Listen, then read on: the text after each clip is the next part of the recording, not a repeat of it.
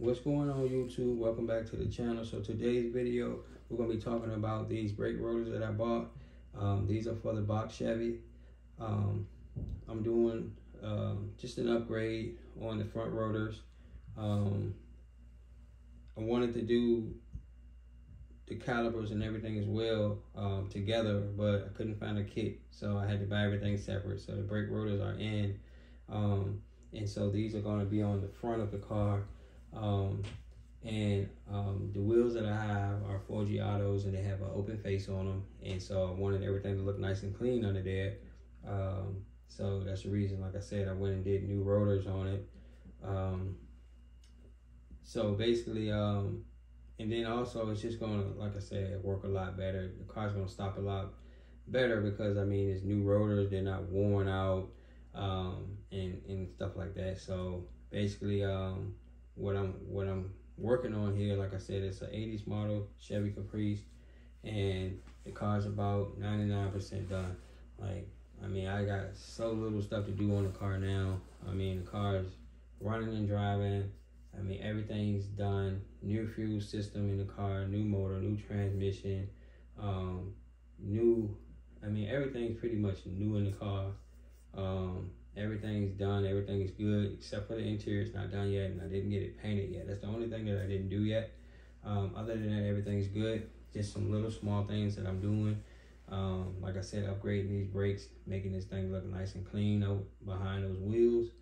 Like I said, anybody that's building a car, I advise them to do, you know, little stuff like this, because it just looks good, and then, you know, it's gonna hold up and it's gonna last. My other car, it's a 71 Impala, and has 30-inch wheels on it. They're tucked in really well, so you can't tell that they're 30s, especially in the back, because it has skirts in the back. But that car, I had to do a big brake system on that because the wheels and stuff are so heavy and the car is way bigger.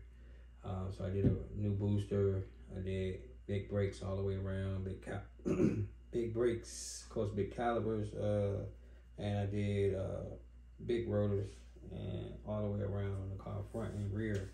And one thing I do want to say is, when doing these cars like this, the rotors and the brakes aren't really what's going to stop the car.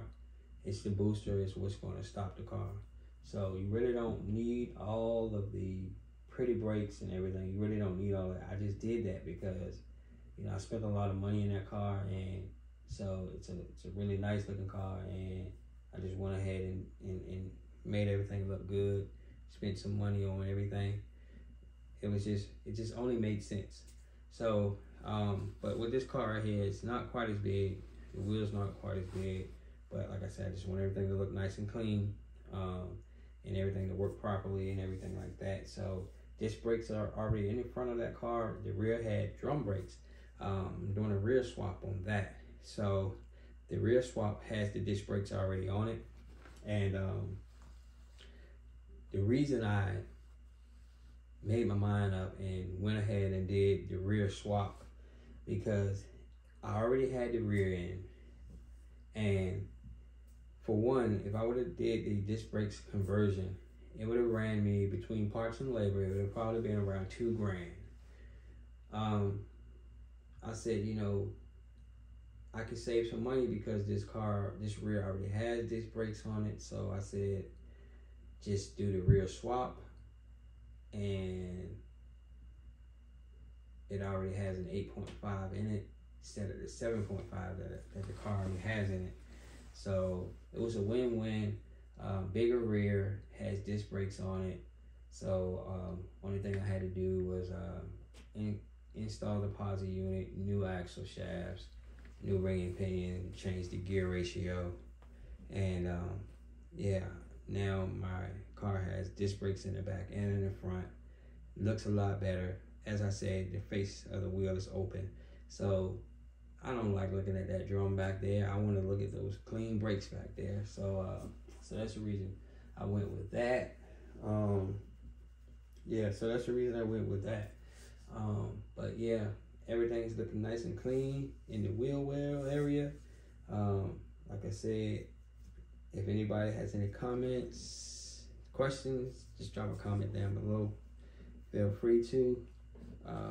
Like I said, these will be going on the car probably tomorrow, and probably gonna do a video on that as well, show you guys how easy it is.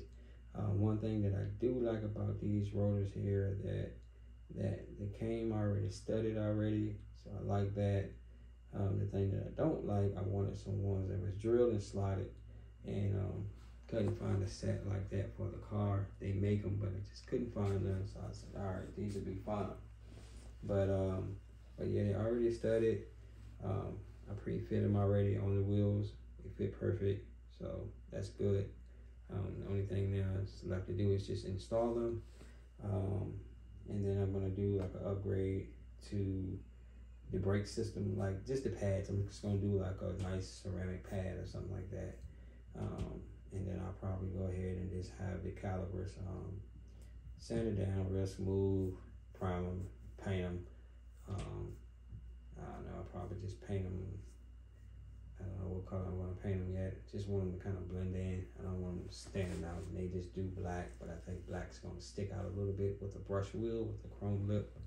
But anyway, that's where we're at with that. So you guys make sure you stay tuned, because like I said, we have a lot more coming in store for this car, and we have a lot more other stuff coming as well, such as content for the channel.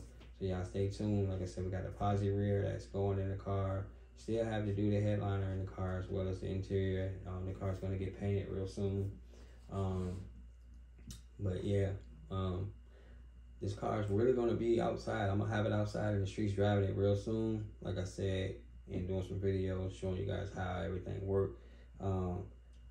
Also, stay tuned for the video that I'm gonna drop where I show you guys how the car drives, how it functions and everything with the rear that's in it now, which is a 7.5, and it's not a posi unit, but it has lockers in it. So it's, I guess it's a limited slip rear. It came from the factory like that. I knew back in the day they said that those cars was like used for like towing and stuff like that, so I think that's the reason they put like a rear in it like that.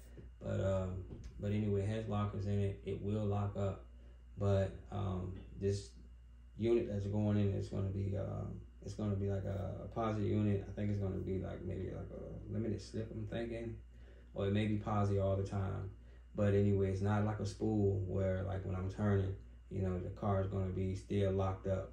It won't be like that. So yeah, that's another video that we'll probably do on spools. They're a lot cheaper to do. They'll make your rear posi, but like I said, that's another video right there. But anyways, I'm gonna show you guys how the rear acts in it now, and then once the posi's in it, and how much difference we can tell on how the car drives, how it pulls, and etc. So y'all stay tuned for that video as well. If you have not done so, make sure you hit that subscribe button. Make sure you like and share this video, because it really helps the channel out, and it really helps a lot of people out that's trying to do this or thinking about doing this. So y'all stay tuned, more videos to come.